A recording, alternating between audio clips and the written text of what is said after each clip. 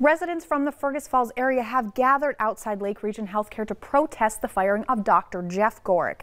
Let's go to Aaron Walling to see what the community is saying there.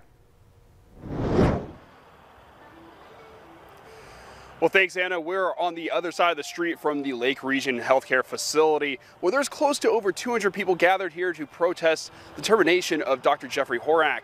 Now, I'm going to step out of the way so you can see the crowd behind me. Right now, they are holding signs that are saying, "We stand with Dr. Horak." Also, personal choice is freedom, and saying things against the vaccine and also masks.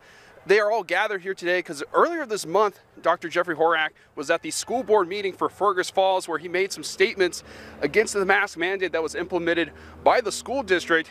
Now, there is no word from the group that he was employed with on whether or not that was the reason for his firing or termination. But as of right now, they are still out here. They're going to be out here till about 1 p.m. In Fergus Falls, Aaron Walling, Valley News Live. Thanks, Aaron. And Dr. Gorick spoke to Valley News Live on Friday, and he says his employer requested his resignation as a result of their differing views. We'll continue to follow this story and bring you any updates here on Valley News Live.